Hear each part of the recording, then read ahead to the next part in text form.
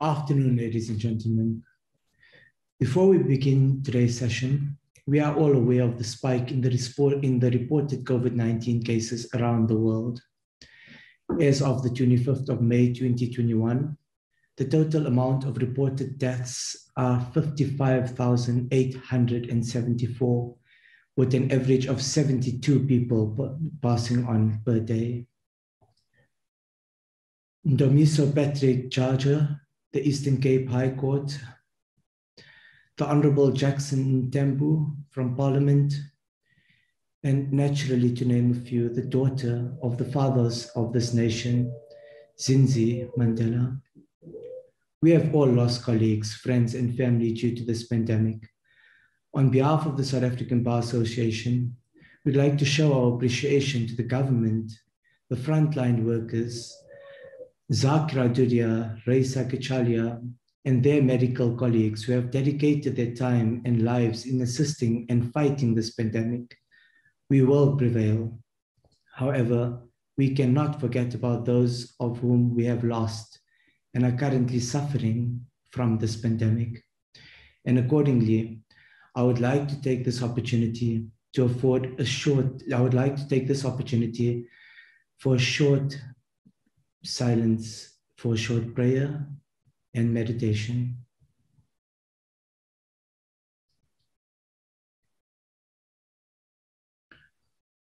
Thank you. It brings the South African Bar Association great pleasure in hosting SABWiL, which is the South African Black Women in Law. SABWiL is a consciousness movement born on the 14th of April, 2016. We have the privilege and honor of hosting two speakers from SABWiL, the first being the inaugural president and current COO of SABWiL, Madilo Mofokeng. Madilo's activism started while she was still a student and continues. Madilo was a deputy chair of her university's SRC and the former branch secretary at the Tshwane Black Lawyers Association. In lieu of such, in November 2018, she was elected as the president of SABWiL. The second speaker is the founder and CEO of SABWiL. That's Advocate Aisha Tiri, whom I have a distinct pleasure of knowing and working very closely with. Aisha has been an advocate since 2000. She is versed in multiple substantive law areas, including intellectual property, commercial, medical, labor, constitutional, and technology law.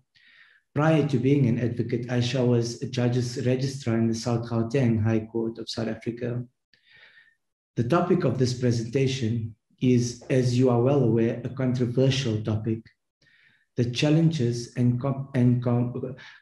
solutions for South African Black women in law.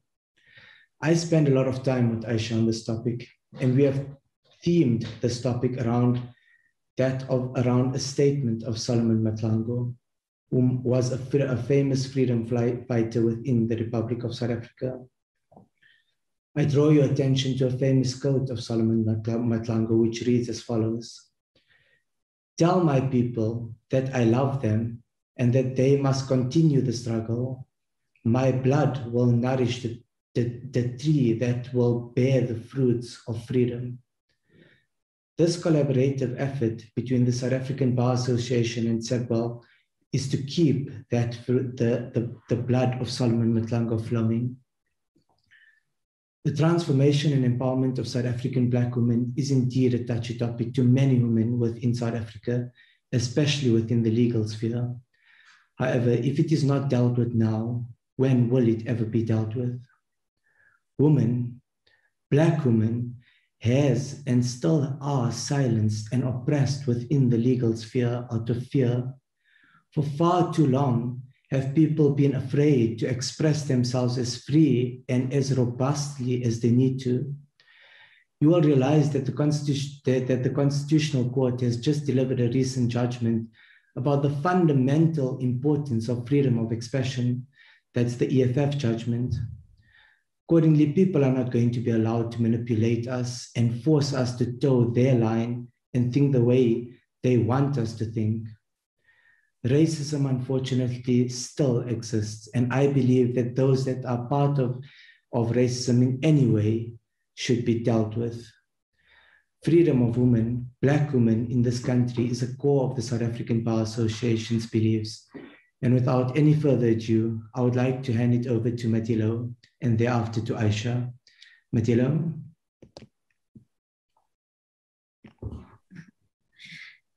Thank you very much, Ahmed. Can you hear me? Yes, we can hear you, Matilo. I don't know if you want me to also have my video on. Please, that would be good. Thank you.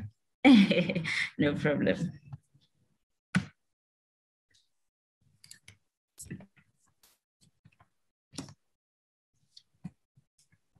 Thank you. I'm sure you're able to see me now.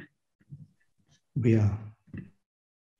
Thank you so much. I'd like to take this time to thank the South African Bar Association for inviting us to have this discussion. It is indeed such an honor, and we are very thankful for this opportunity. Before I can start, I would like to give a short presentation on SABWiL's ethos, because I believe that they are very important and relevant to our discussion today as well. SABWiL is an international conscious movement. We celebrate South Africa, we celebrate Blacks, we celebrate women, and we celebrate law. We are founded upon dignity, equality, and freedom infused in the philosophies of Ubuntu and Zenzele. Respect is very integral to our core. It is very integral in how we deal with the members of the public. It is integral in how we deal with our alumni. It is very integral in how we deal with our luminaries and every single person, or rather, aspiring legal practitioners that want to join SABWiL at large. Today's topic is very, very sensitive, but as Ahmed has mentioned, it's a topic that is very much needed. Although it's a topic that is very common, we find ourselves that most of the time discussions are held about this topic, but we see that indeed transformation in the legal profession is still taking place in a very, very slow pace. The challenges that women are facing in the legal profession are very broad, they are very deep. And I believe that these challenges, they emanate from the challenges that women face generally in society and generally abroad globally. Women are facing challenges, whether it is in corporate, whether it is in agriculture, whether it is in sport, you name it. Women are facing challenges out there. However, one would be surprised, or rather be shocked, that a profession of this nature, the legal, oh, sorry. I thought maybe someone was saying I must raise my, I saw a message in the chat. I'll just up my sound so that I am audible in case that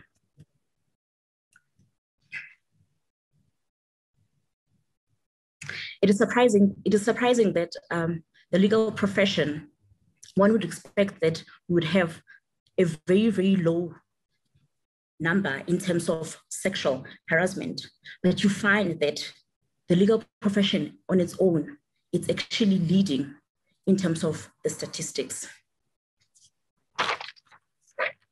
South Africa ranks amongst the worst in the world. This is highlighted by an article in the Business Insider. The article continues to also say that 43% of the women and 12% say they have been the target of sexual harassment, putting South Africa well above the global average. In the very same article, an advocate describes sexual harassment in the legal profession as a solid wall, as not a glass ceiling, but but rather a solid wall in the legal profession in South Africa, which is quite alarming. Secondly, one of the challenges that women face in the profession, which I find rather to be typical, is the challenge of being a mother. I mean, one would wonder and sit, why would being a mother become a challenge, or rather a barrier in the legal profession? On the 16th of April, 2021, the broadcasting channel Newsroom Africa had an interview with four female legal practitioners as panelists regarding race and gender within the legal profession. One of the panelists said that most female practitioners, especially mothers, leave the profession, or they either become sole proprietors so that they're able to manage their time due to the challenges that mothers face in the profession. I mean, I was watching the interview, and I mean, after hearing this, I was alarmed, because I am a candidate attorney. I've just joined the legal profession, and this is the profession that I love. And to hear this as a mother, it was quite alarming. I've heard stories from some of candidate attorneys before they were seeking their articles to say that, you know what, during the interview, one of the questions that I received was, do you have any kids? Do you have a child? Do you have any kids? Do you have a child? And this is quite alarming, to think that a potential candidate attorney is being asked such a question, while we know very well that their male counterpart can never be asked such a question. There is absolutely no way that the potential male CA could be asked such a question. So now one would wonder, I mean, we are talking about a woman here by virtue of being a woman by creation, besides the choice of not having kids, and another very unfortunate, which is fertility. When we exclude those, women will have kids. Women are created to have kids. So now, if these are the kind of questions that potential candidate attorneys are being asked when they're seeking for articles, rather, it's very alarming, because this again becomes a barrier into the profession itself.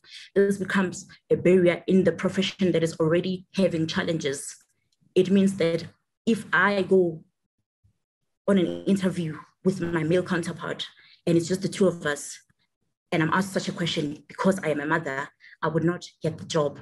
My male counterpart will definitely get the job, because this is a question that will be mostly directed to females and not males.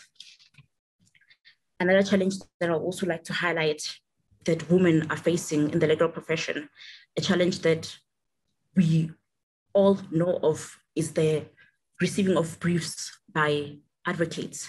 But this is the challenge that I would leave to my colleague and the founder of CEO, because she is an advocate. So she is very well equipped in terms of this topic. With all the challenges that women are facing in the legal profession, and the challenges that women are facing at large, I think we also need to acknowledge as well that although transformation is taking place at a very, very slow pace, there is transformation, and it is there in the profession. First of all, by recognizing that our current Chief Justice, Justice Sisi Kampepe, is a female. Our President of the Supreme Court of Appeal, President Mandisa Maya, is also a female. Also recognizing that the Judicial Service Commission has recommended the appointment of 3 women out of 5 to the Supreme Court, the same court that is being led by President Maya. Although recently as well, we saw that only 2 female practitioners were recommended for the Gauteng High Court out of 6. So this is not even half of the number of the judges were being appointed. Now I'd like to hand over to the CEO and founder of SABWiL, Advocate Aisha Tayuri. She will go deeper into the discussion. She will focus on the Constitution. She will focus on the Code of Conduct and other legislations that deal with this topic at large. Thank you. Thank you, Matilda. Advocate Aisha. Igama, lamakhosikazi, malibongwe. How are you? It's really lovely to be with everyone today. I can see Ahmed's picture, so I'm just testing whether you can see me on the video. Ahmed? We can see you, Aisha. We can see you. Okay, because I can see you and I don't see it. Well, thank you so much to the South African Bar Association for inviting us and providing us with this opportunity to raise consciousness about something that is endemic, that is systemic, and that we cannot stand back and just allow and tolerate. We need to constantly push the paradigm, and we need to ensure that all of us are infused and breathe and feel that we are the respected human, that we all have dignity, equality, and freedoms as envisaged in the Constitution. Ahmed, I can still only see you, so I'm not too sure. Do you want to then rather put my screens up? Because I only see your picture. So it doesn't really give me a very good Aisha, everyone else can see you and they can see you perfectly. Okay. Yeah. Okay, so I can't, it just feels so disconnected.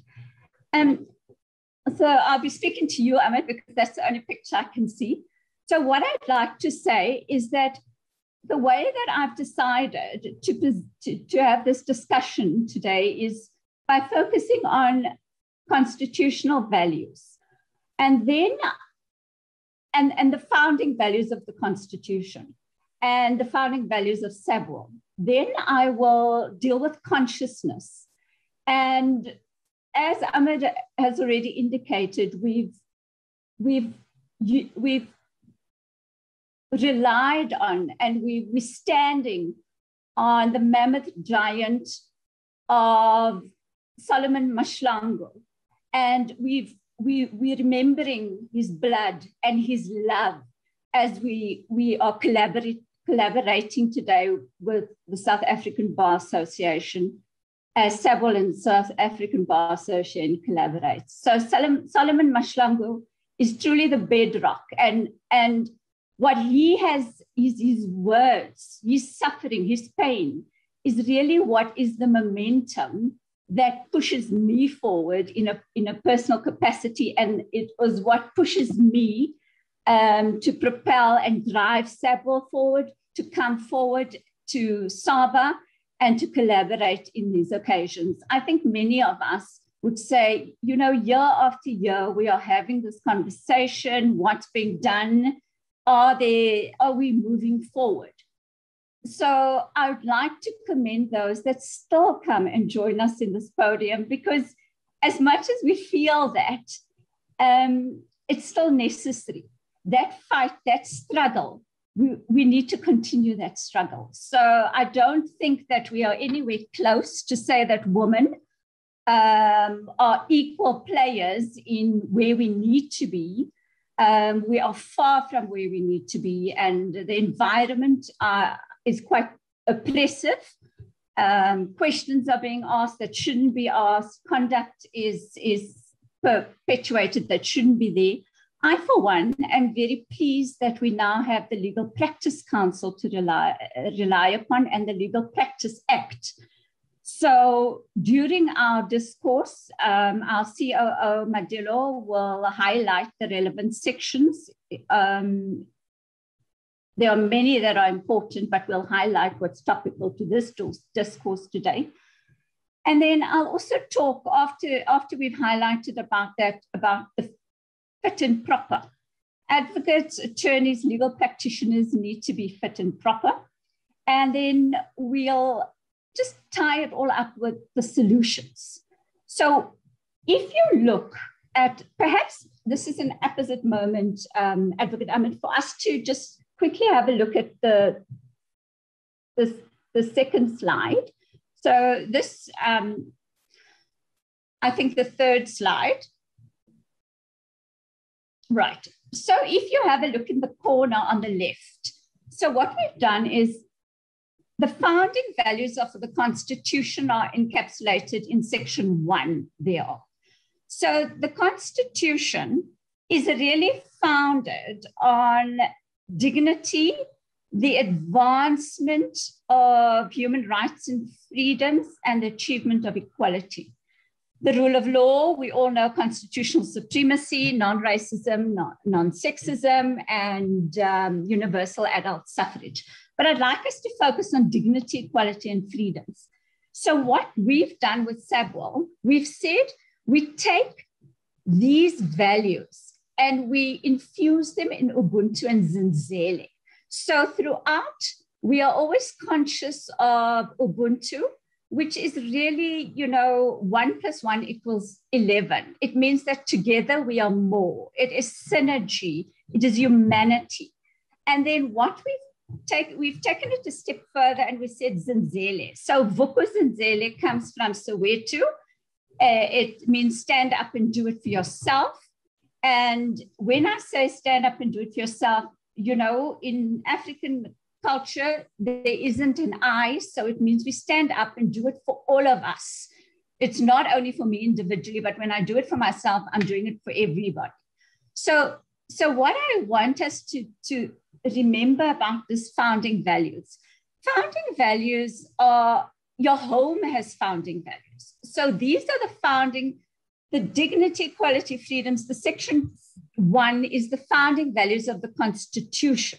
It is the founding values of South Africa.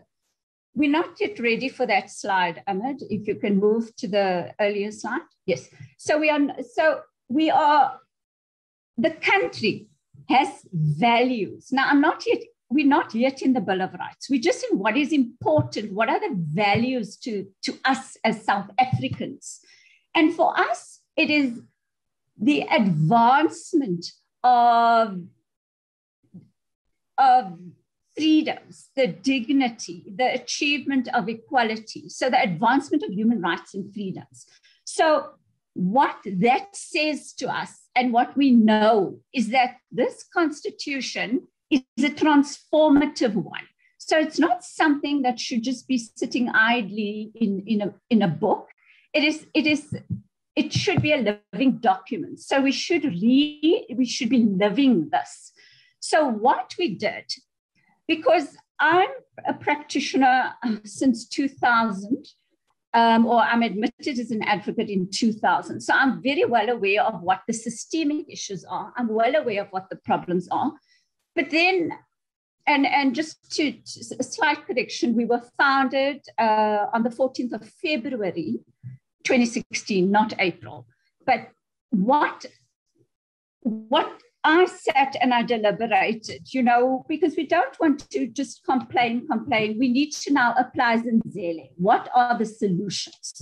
Now, many other movements, many other individuals will have their own solutions. And the more solutions we have from everybody, the better, because there is no one solution. There's different options. So what I can share with you is that we are a consciousness movement, because consciousness takes me right back to Solomon Mahlangu. And if at this juncture, Ahmed, I could just ask you for us to put up iconic Mahlangu's words. So if you think about consciousness, I would want us, whether we are those that can provide opportunities or whether we are those that require opportunities. I cannot separate consciousness from these words. Tell my people that I love them, and they must continue the struggle. My blood will nourish the trees that will bear the fruits of freedom. Aluta continua. Now, I'm okay if you want to stop screen sharing and have sight of me, and we'll revert back to the documents. So I can see myself in your screen. So perhaps that's a bit better than earlier than looking at well, now I'm back at, yeah. So what I'd like to say is that what did Solomon Mahlangu say? He really said, you know, he had love. Tell my people that I love them. And for me, that's Ubuntu. That is just, you know, it is that there is this caring, there's that humanity. And we need to remember that this suffering of iconic Mahlangu was before the birth of the Constitution. They paved the way for the freedoms that we have today, or the freedoms that we are striving for today. And let my blood nourish the tree that will bear the fruits of freedom. Now, what does that mean? Every woman that is oppressed, every woman, every Black person, every gender discriminated individual that is oppressed by unlawful discrimination. There's blood, there's pain, there is suffering. You know that pain, I know that pain. We know what it is to experience systemic oppression, to be in privileged structures that are created for a different person, a person that doesn't share your attributes, and where we need to fit into that and oppress parts of ourselves to even be given an okay that you can be in this little environment. So there is blood. So Solomon Mahlangu was murdered. He's not here today. And I would say that when we experience that pain, that suffering, I draw on that quote, I draw on his words. And what did he say to do with his blood? He said, let my blood nourish the tree that bears the fruits of freedom.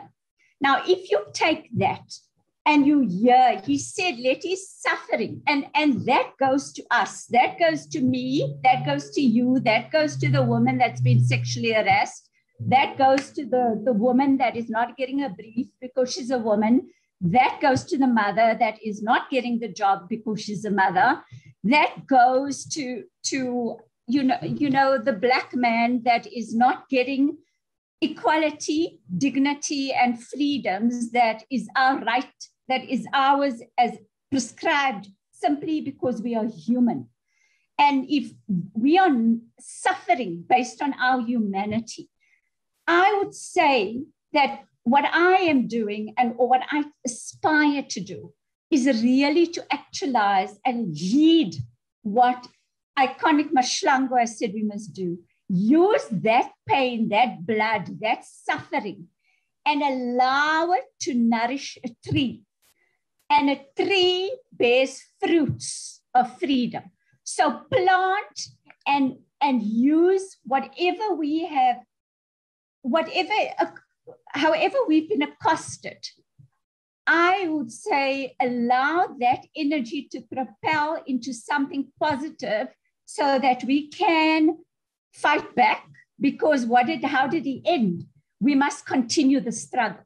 So for me, I really resonate deeply with those words. That's why the SABA and SABWiL collaboration is so bounded by that, because the conduct of SABA, by creating opportunities, by allowing us all, regardless, to access platforms, to access each other without the barriers, without the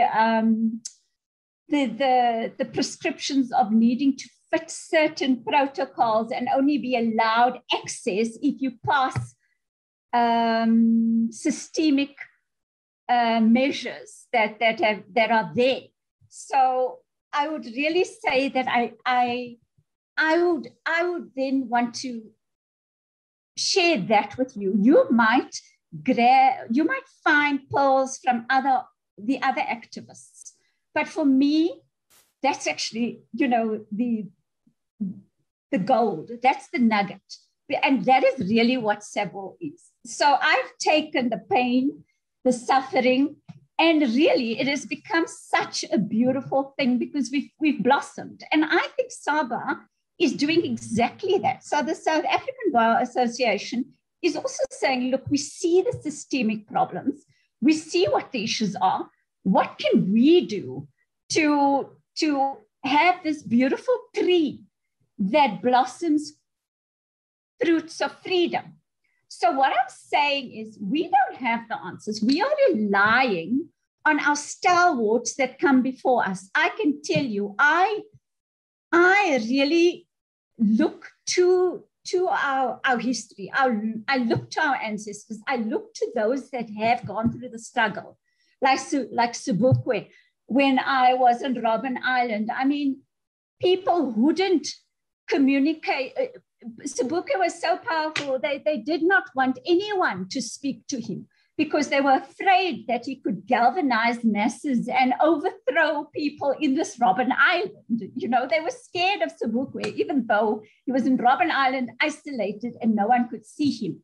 But the way that people communicated with him, his other comrades, they picked up the sand and they let the sand flow through their fingers. And that was how they greeted him.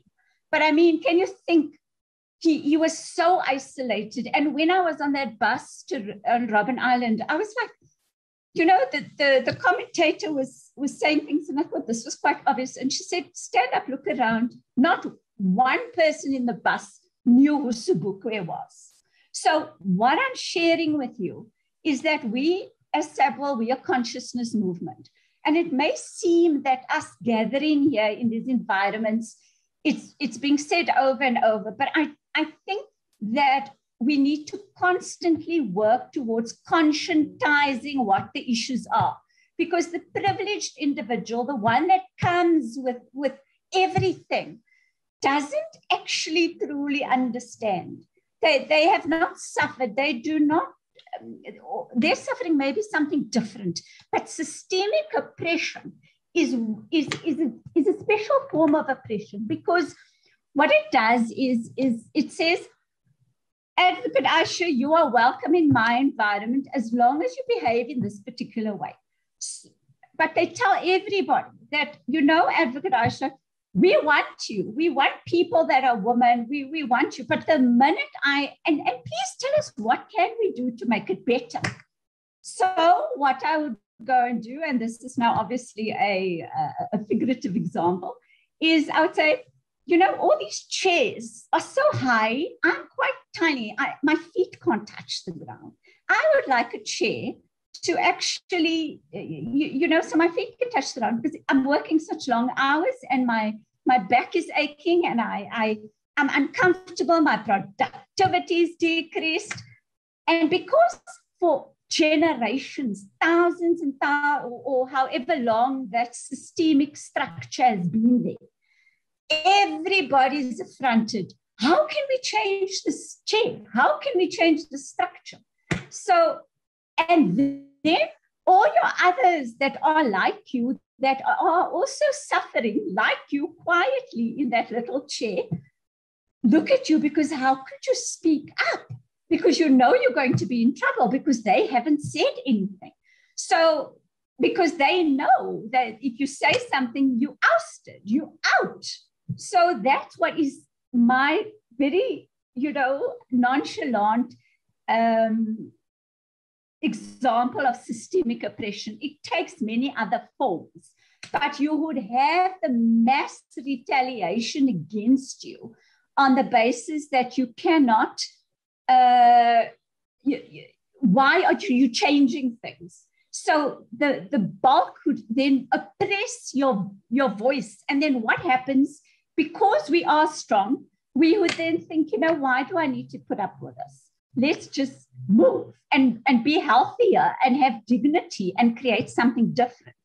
So for me, as much as there are, and there always will be challenges when things are new and novel, I definitely am a strong supporter of the Legal Practice Council, the Legal Practice Act, because as an advocate, I have much more choice. So I have, and I love new solutions, new proposals, because it doesn't mean the one way is the right way for everybody.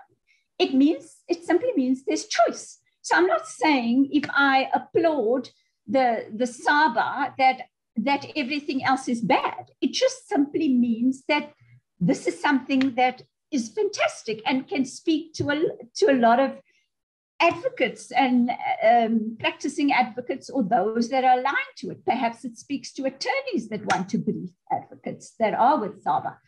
But all I am saying is that every person that has suffered, that has felt that blood, that pain, remember the love of SABWiL, remember the love of humanity, remember all of those that fought so that we have it constitutionalized, that we have the founding values of dignity, equality, and freedoms.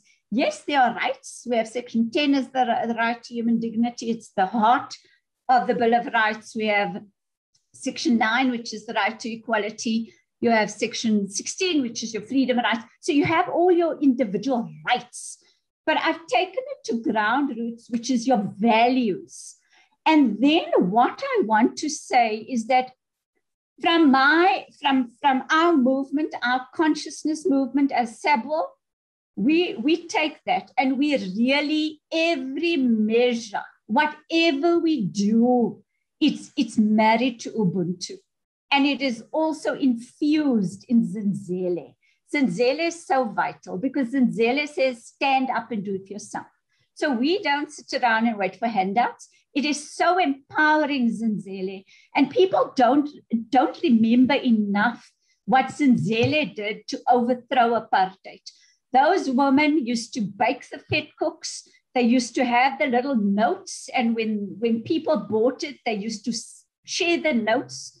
And while they were giving the vetkooks, so this is how they communicated. And that is how women sustained families. So Zenzele is very strong in the women's movement. And it does resonate with me. So I also am very passionate that Ubuntu should be expressly included in our constitution.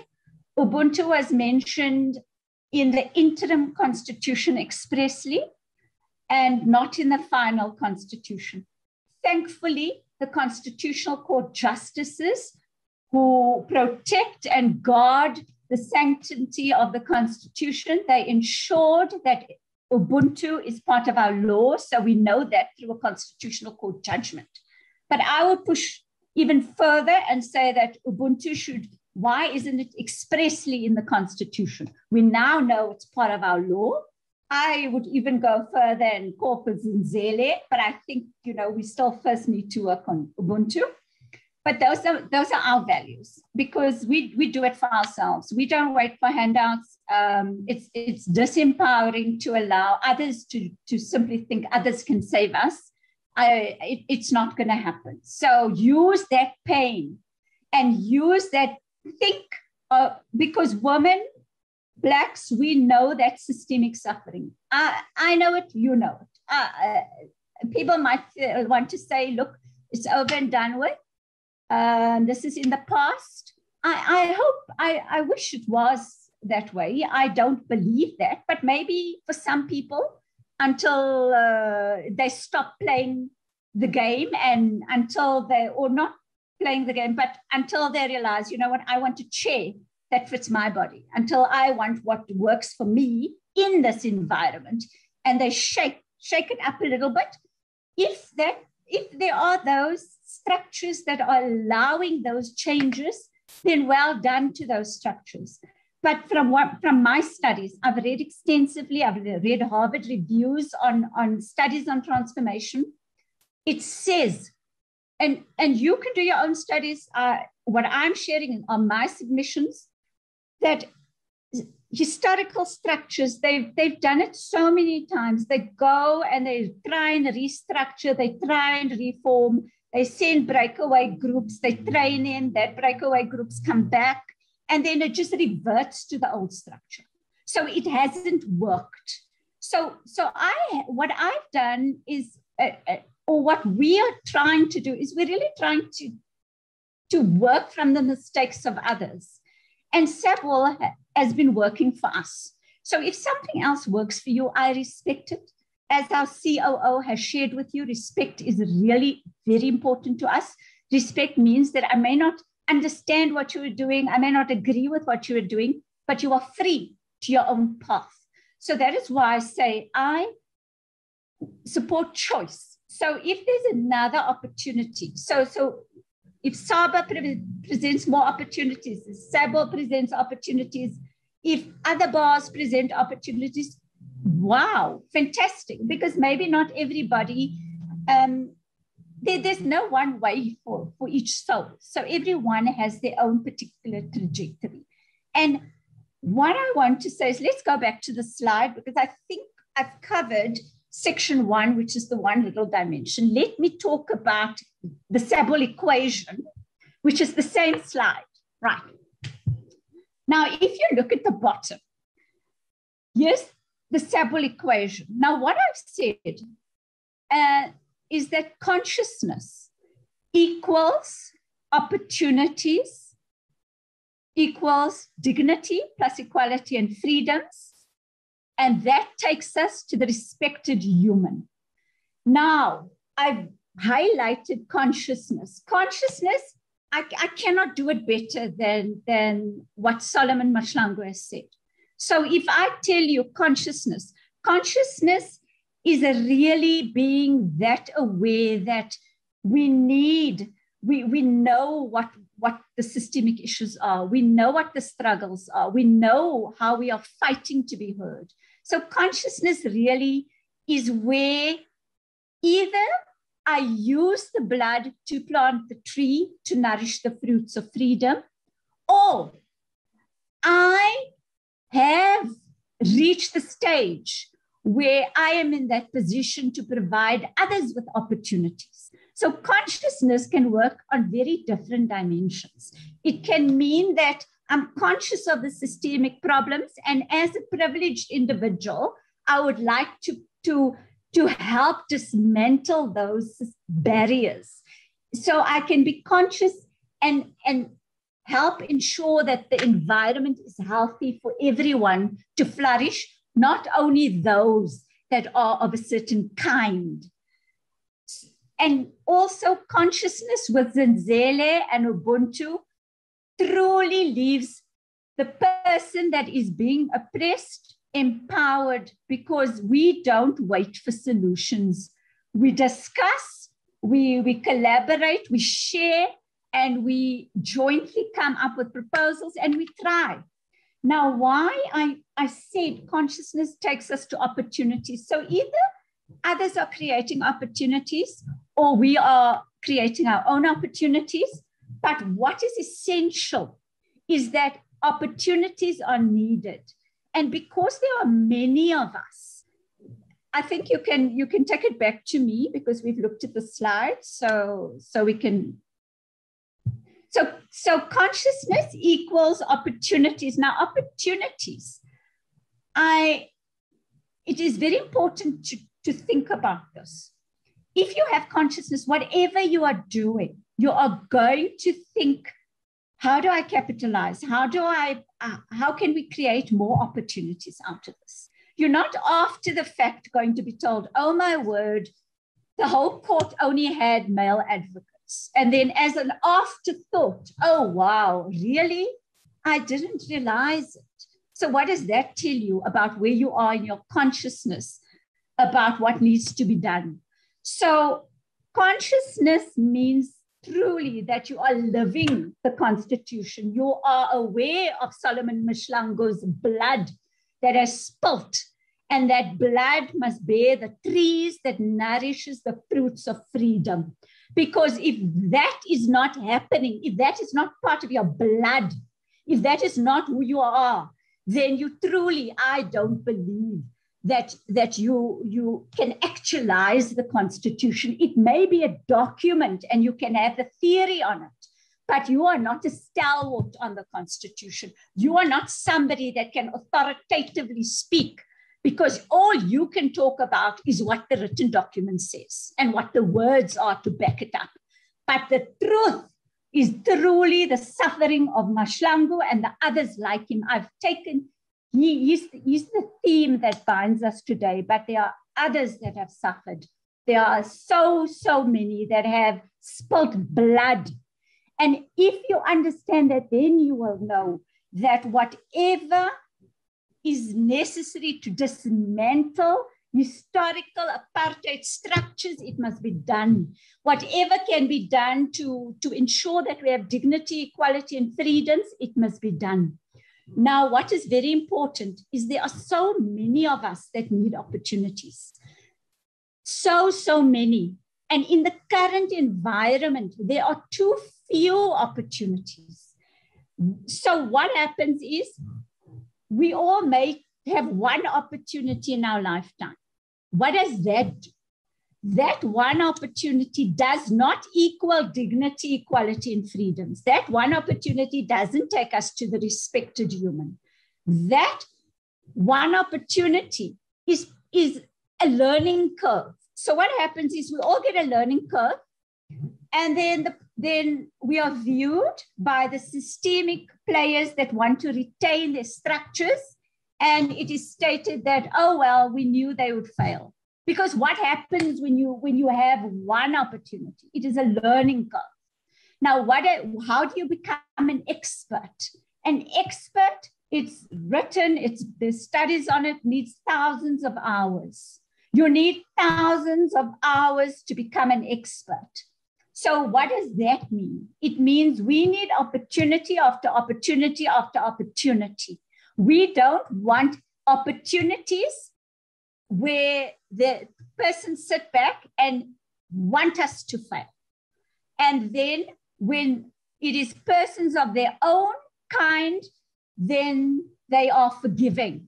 There are studies on it. There was a CV that was an application that was done, and then they pretended it was a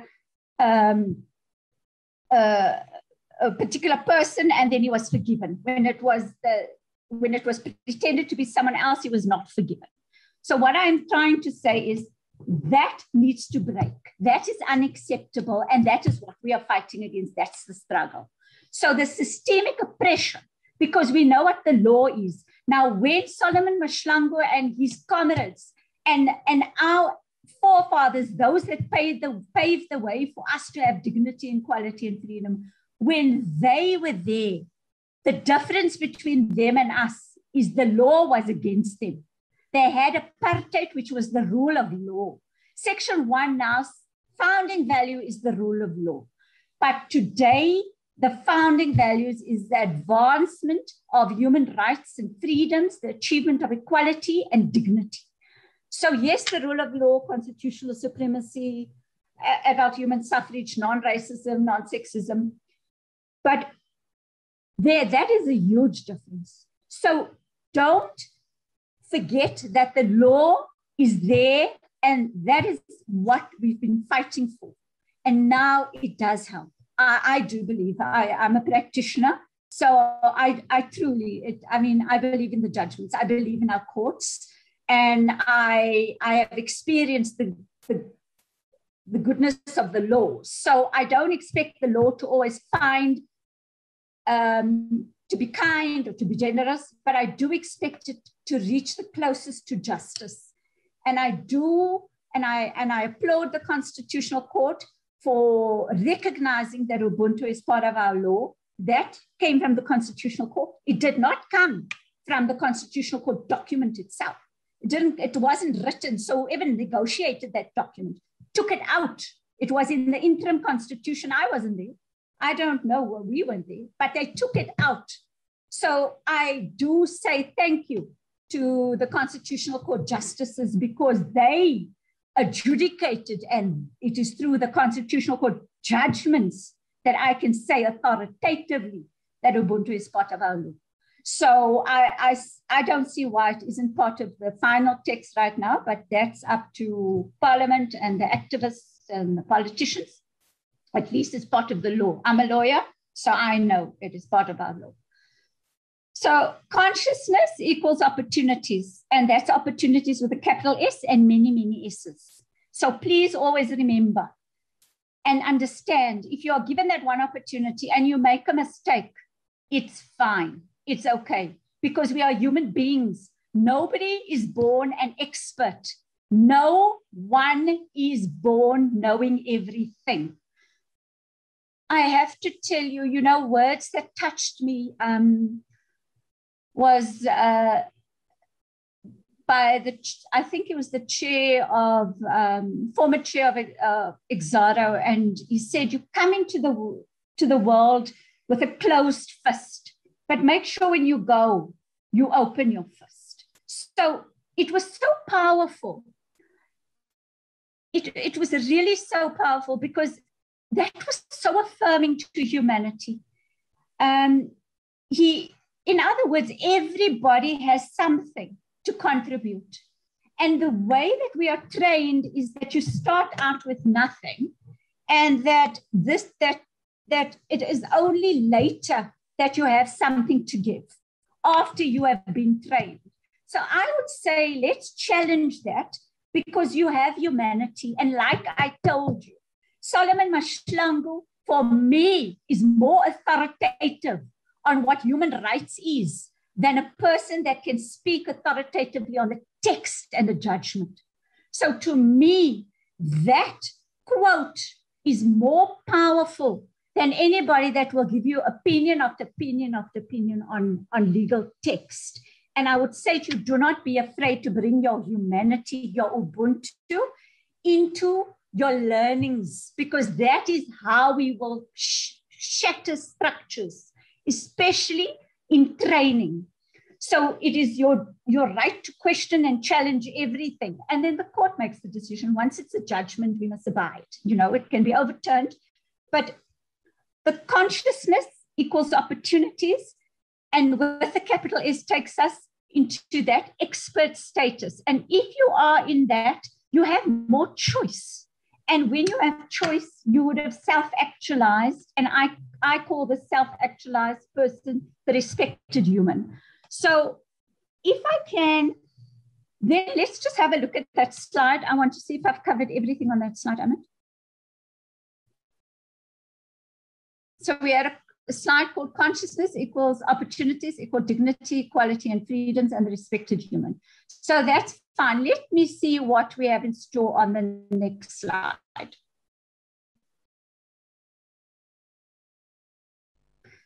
Let's take this opportunity to invite our Chief Operating Officer, Madila Mofokeng, to conscientize us on what the Legal Practice Act Code of Conduct prescribes for us.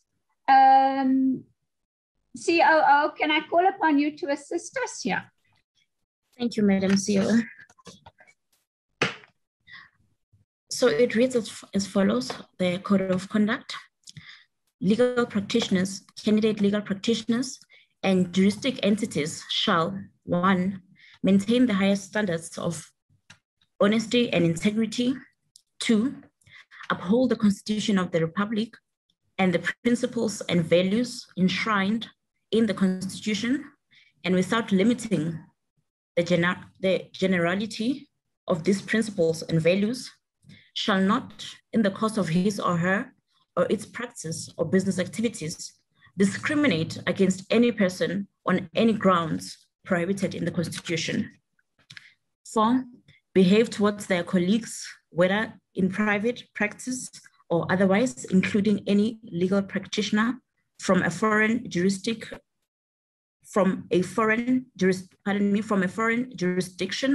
and towards members of the public with integrity, fairness, and respect, and without unfair discrimination, and shall avoid any behavior which is insulting or demeaning.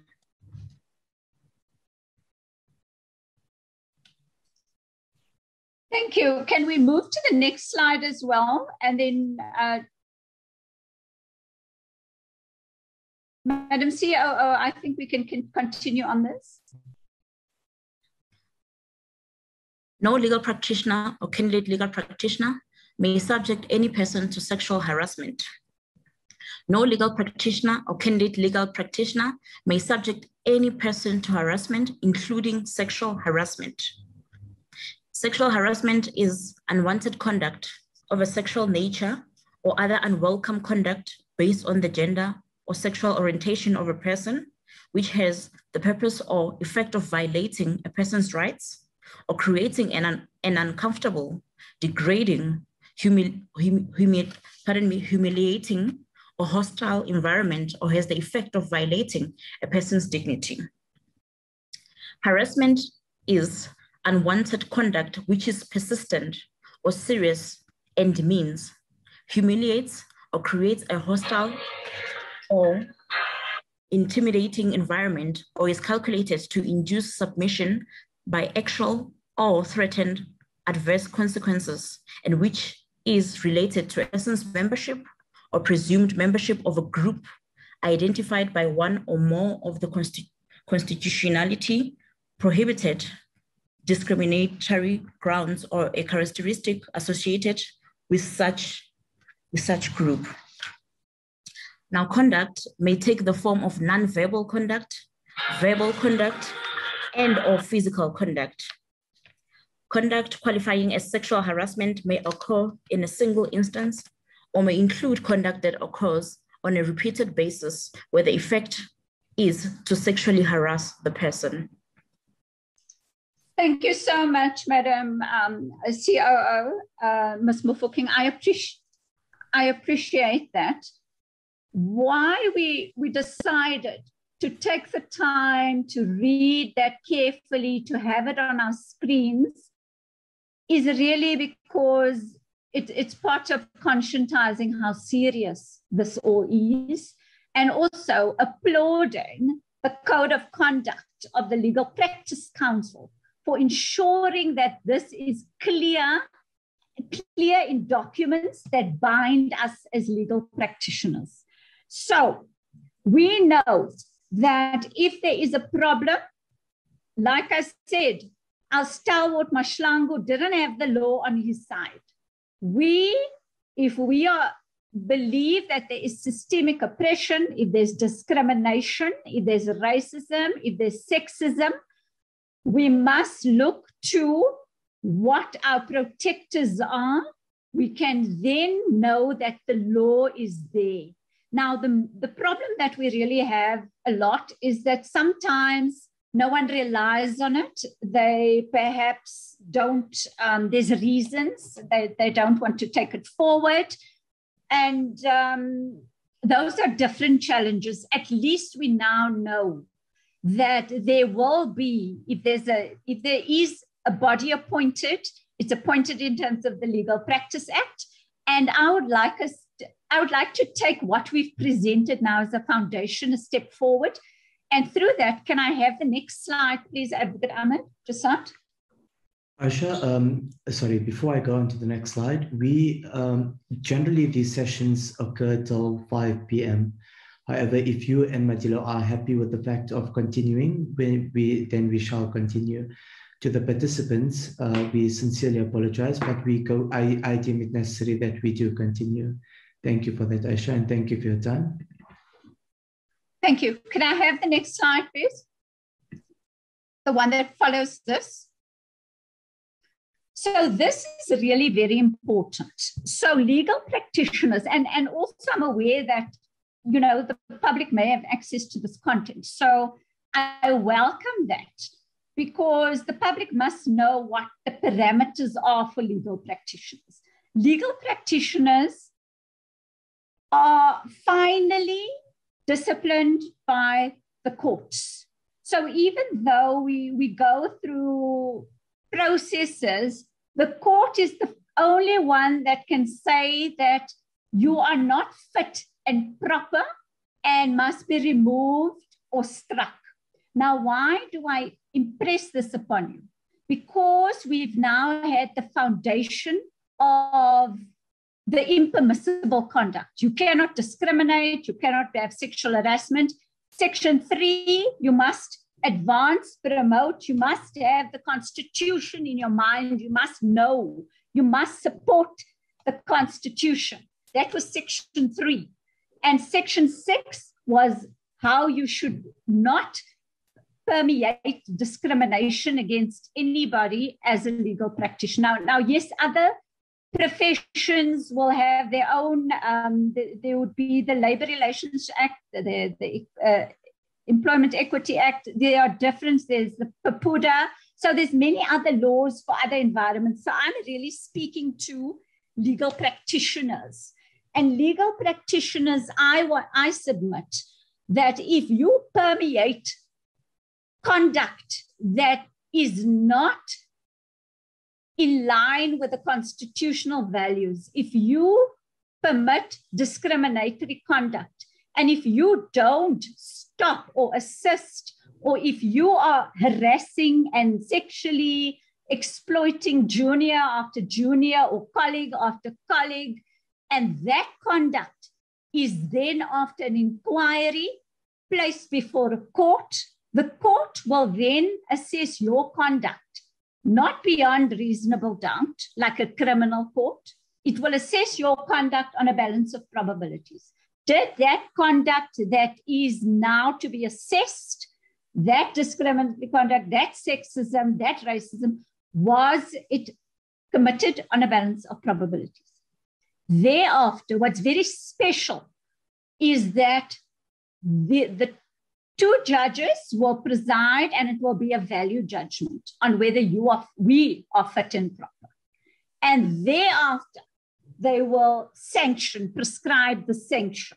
So the courts hold the final say. And what I can say to you, it is my submission that I submit that if that heinous conduct is, as we've read out in Section 6, is perpetrated against the public, against our fellow colleagues, then we must know that that conduct, if it's before a court of law, may draw the harshest of sanction. And I would say that that person is not fit and proper to practice.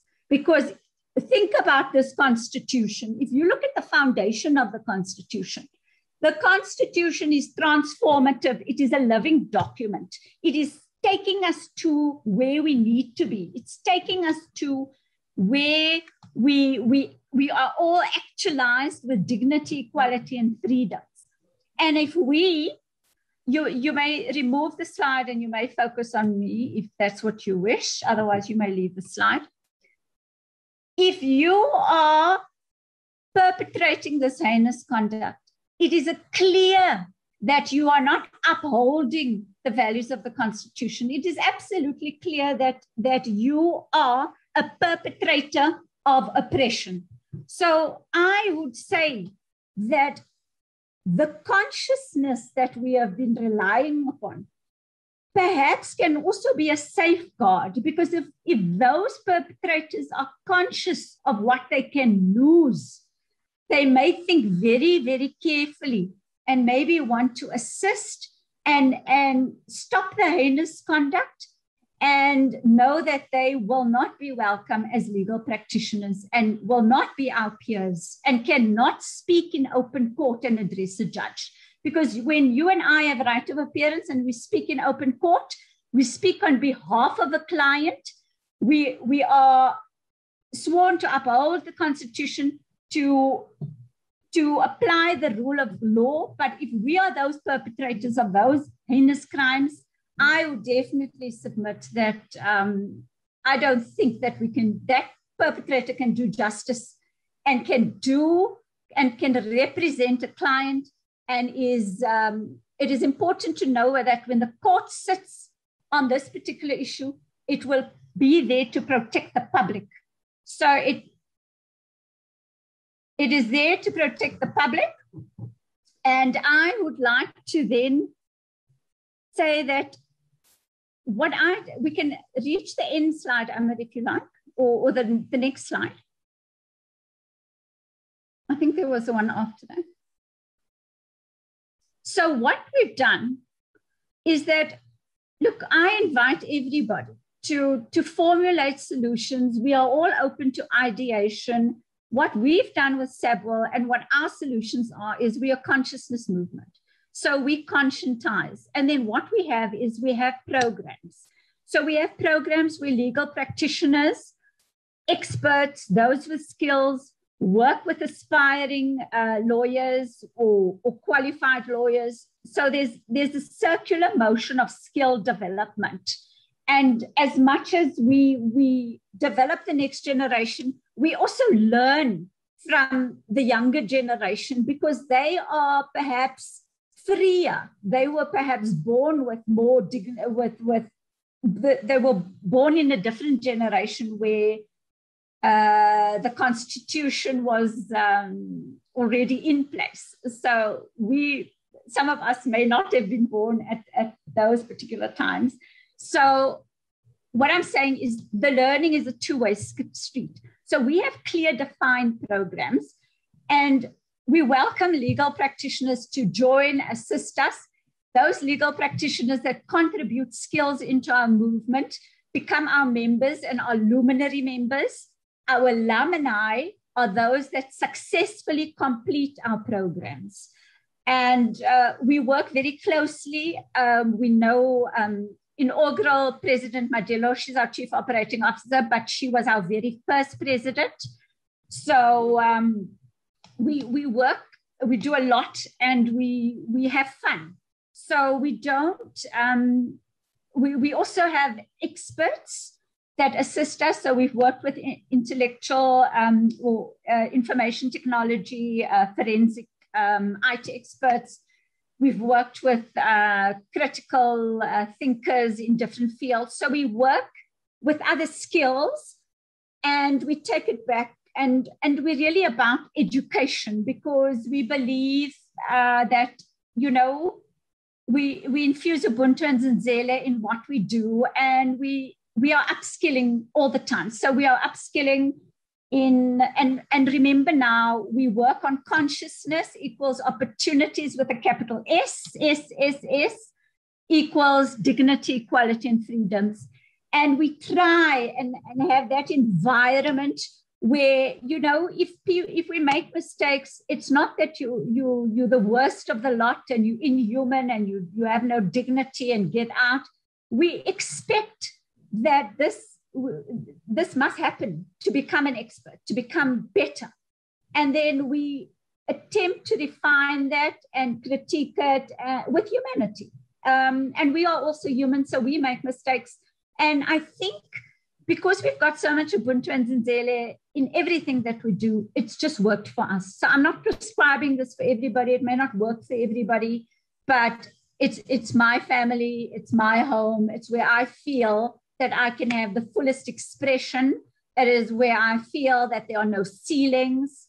We can grow. There are just there's no ceiling. So in other structures that are historical, it is just structures that are created for the advancement of a particular group. And the minute you want to rattle that structure, you are not welcome, or it's just not made so that I can have an authentic voice. So I am very happy about the Legal Practice Act. I support SABA and many of the others. And what I want to say is what I did is, if you'd like, there's not enough time to talk about everything, but I have focused on, you know, the elements that constitute my own individual Mbokodo. And I've captured that in SABWiL Mbokodo, a collection of consciousness. If you move to the very last slide, or one of the slides, you will have the link. So perhaps the slide before, but in other words, it's on SABWiL.com. So it's published because our COO has said that we should make it freely available. It was written for SABWiL alumni. But if anybody wants to read a little bit more about what I'm saying, you are most welcome. The inspiration for me to write that, it's not long, it's a short little collection, was Limpopo students came up to me after I presented at the University of Limpopo for the BLAST, the BLA student structures, and they asked me, have I written anything? So I said no. So then I actually wrote that thinking that, you know, if any of those students would like to read it, then I can say, please read that. So we are all doing the best that we can. Abafazi, wathint'imbokodo. I look forward to questions, and I would say that consciousness, Solomon Mahlangu, that is consciousness, and more than one opportunity.